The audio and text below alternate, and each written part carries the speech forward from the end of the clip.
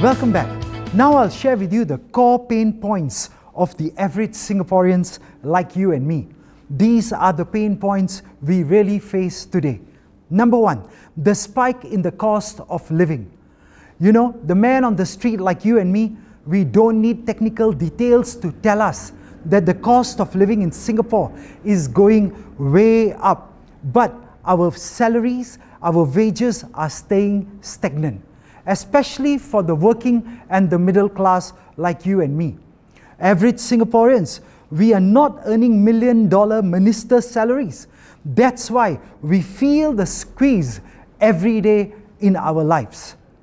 Take a look at how the prices have changed in the last 5 years. Our salaries can hardly match the increase in prices of even basic goods and services. Instead of thinking of ways to ease the burden on all of us Singaporeans like you and me, the PAP-led government introduces and wants to still introduce new taxes and increase the rate of the existing ones. This is not right. Look at the water prices. They have gone up nearly 30%.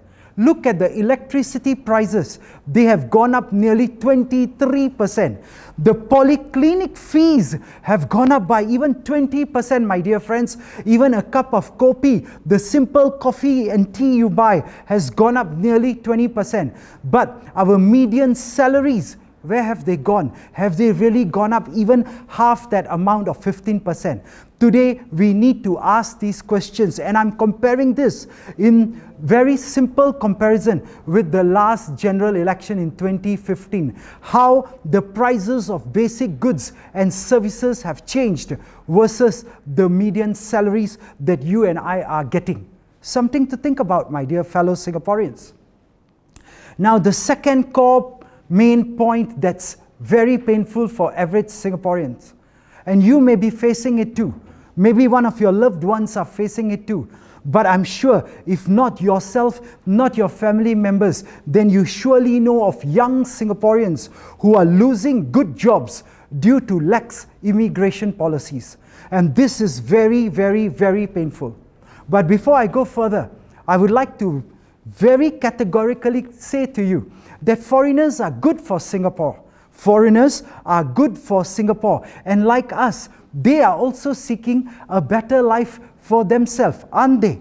But the irresponsible immigration policies of the PAP-led government has led to an excessive influx of foreigners. And that is what we are against. The excessive influx of foreigners at the expense of local Singaporeans.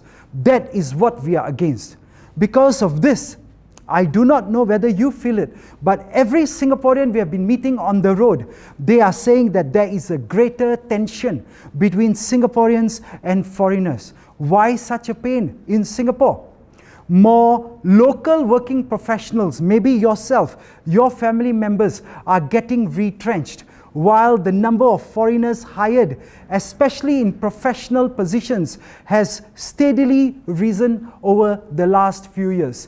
Our PMETs are suffering very badly.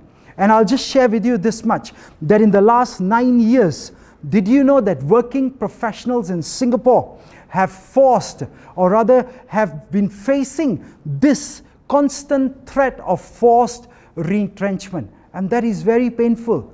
Employment for foreign working professionals, it has risen steadily over the same period.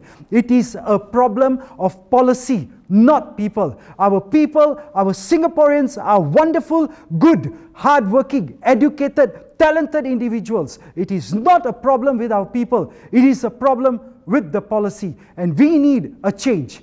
That's why vote for SDA. We need your support. Thank you.